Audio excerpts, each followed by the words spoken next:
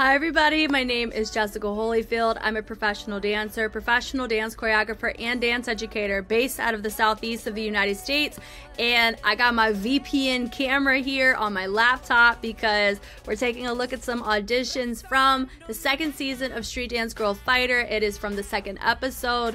A lot of these auditions we didn't get to see in the actual episode. I have been doing a full episode reaction, and so I had a chance to tackle some auditions already that weren't shown in the initial showing from earlier in the week, and I got to release those earlier, I think yesterday, and it's really nice that I get to take a look at them here. If you want to see any context behind any of the episodes that we are watching together, I have that all on Patreon. That is exclusive to there, but these excerpts are for everybody. So we're gonna go ahead and check these out.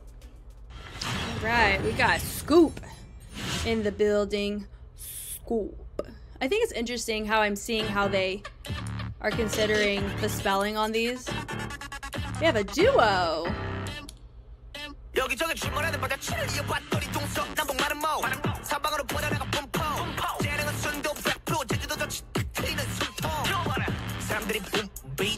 It is fun to see. I like seeing a duo. It is different than seeing a group or a solo. Hey, that was a great moment there.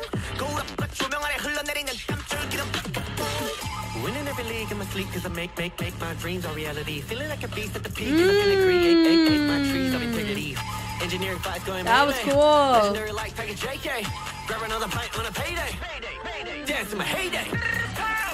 Nice.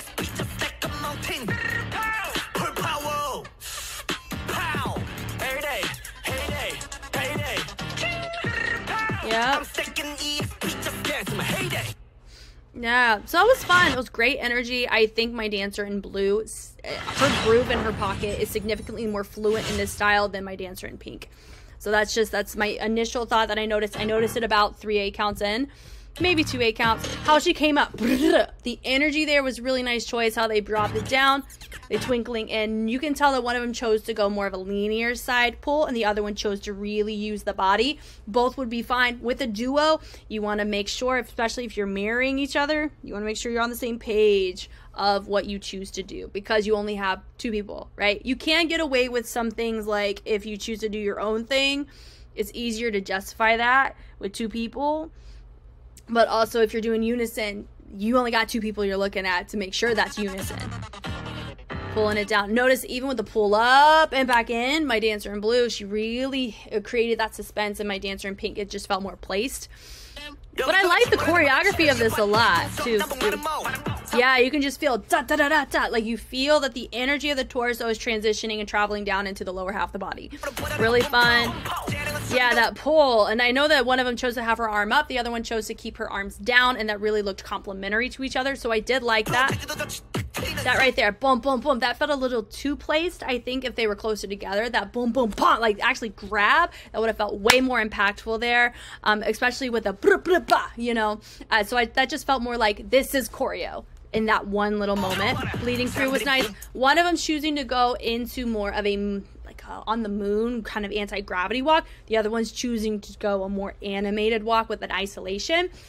Those are little details that need to be clarified with duos, because I already kind of touched on it, but I'll touch on it again here. Whenever you have 2 people doing the same move but in different ways, both look fine. But if you are supposed to be complementing each other in movement quality, in an aesthetic, and in posture, those are little details you have to establish. Am I isolating with my head? Am I wanting to create this impression that I have anti-gravity involved? Or am I wanting to look like I'm gliding across? Those are all different in how you choose to present yourself. So that would be my overall note between these two, is that's why they look a little that's why they don't look as together as they could be, because their ranges of how they're executing with their torsos are off. That picture right there, you know, they placed it. That was fun. That was a nice moment too. Move, boom, throwing the head, really great choice. Having her go down. And I will say this, normally whoever's being puppeted is the one who has more of the focal point energy. My dancer in blue is really taking she has such a captivation in her presence and how she's projecting herself. And that was one of the very few times I would say my puppeteer was more captivating than my puppeted. You see how she threw it and dropped it? It doesn't look placed. It feels like it's a part of her portfolio, of her movement quality in general. Yeah. And that was nice to see, boom, here, and da-da-da-da, to control that with the head was cool. But I think my notes just stay the same in all of this. Right there, one of them had it at a 90, one of them had it a little higher, so I'd clarify that. That was really cool. Do-do-do-do-do-do-do. That was really fun and matched that run. Da-da-da-da-da-da-da-da. Bleeding it through to the side, coming up. Yeah, that little da-da-da-da-da, boom. And that pull was nice. Yes, da-da-da-da. I think we saw something similar to that in the very beginning, but we're having them finish similar near the tail end. That right there too. Do. My suggestion for that is they should have taken, instead of a more frontal approach to this, they could have taken a very like da-da-da, like a Weed and Boys kind of groove pocket on it. I think it would have registered very different than the energy they were projecting in the first half of it.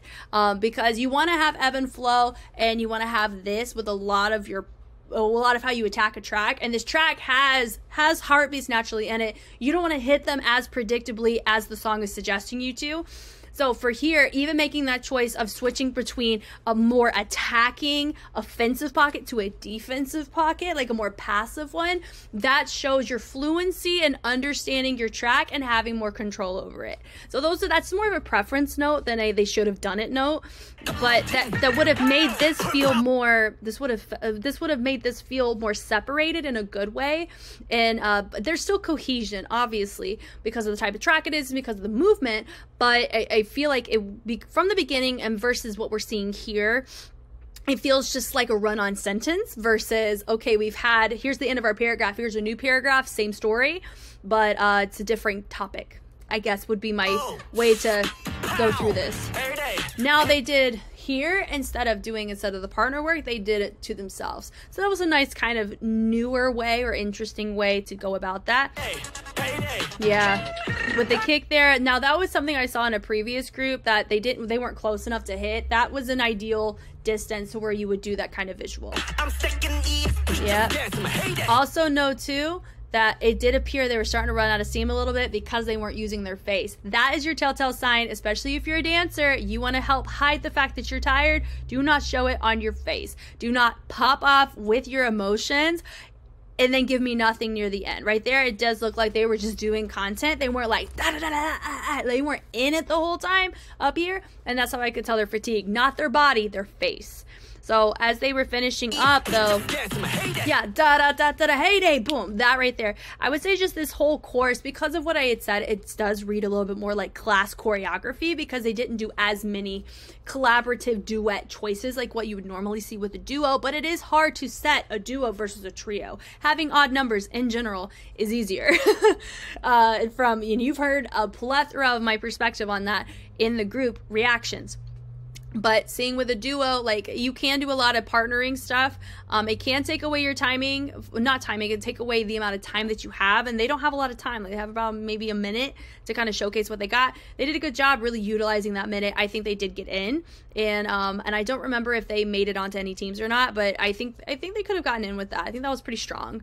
Thank you guys so much for watching. If you want to see more Street Dance Girl Fighter content, whether it's season 1, season 2, or full episode reactions of either, I have that on Patreon. I also have Street Dance China season 6 actively being reacted to, and most of that stuff can't even make it to YouTube just from sheer copyright. And if you want to check out any of that, as well as I have K-pop and any dance content in general, I love watching dance regardless of where it comes from, because I think there's just such beauty in art from around the world, and I'm very excited that I get to do that here in this position with Korea, Street Dance Girl Fighter, and abroad. So this has been awesome. I am Jess, and I will catch you on the flip side. Bye.